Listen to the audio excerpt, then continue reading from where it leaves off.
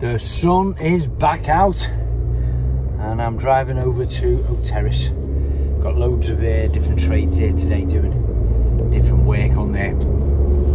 Some carpenters, doing some flooring, some subflooring. We've got plumbers there doing some gas fitting, gas safety checks.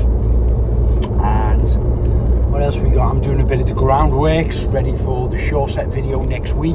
Looking forward to that.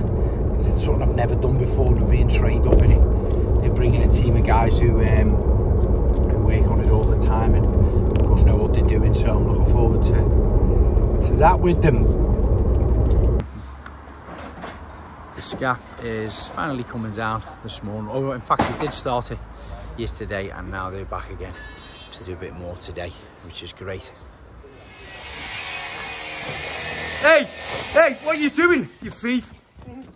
Call the police, someone. Call the police.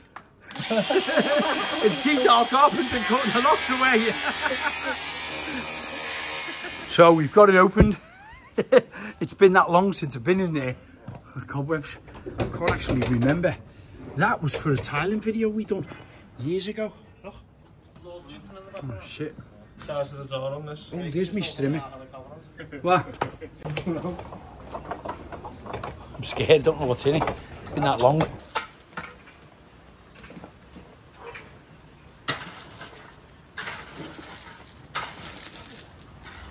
I'm a bit out of practice. It's MOT, type 1, roadstone. We've already got a lot of like crushed gravel all the way down there.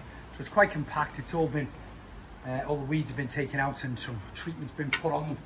Then we're putting like another 75, 100 mil of this on top and we'll whack this down and compact it down nice and compact of course and solid and create a bit of a fall coming down here because this old manhole cover is going to be getting taken off. Got a new one there that we set in place, cemented around and then the stone just brought up to it.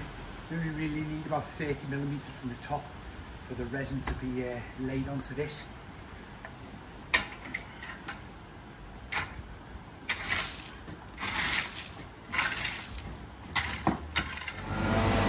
Some more materials arriving now, ready for our flooring next week.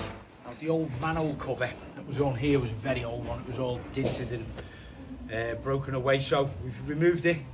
We've cut into the brickwork and sunk this new manhole cover. This is the rim of it there. That's the top bit that sinks in it. Now, the bottom of this goes right the way down to here. It's kind of designed for block work. You can put block work in there if you're doing block work on your drive and you continue it through. So it's pretty much an invisible manhole cover, which looks great on driveways and things. The back of here, we've sunk it in, cut it out, sunk it in on a little bit of stiff mortar, pointed it up, and then we've left it about 40 millimeters just shy of the finished edge. And then the new resin that we put down will go over this stone. This is going to be compressed and packed down. It'll go over that stone and finish just on the top rim there.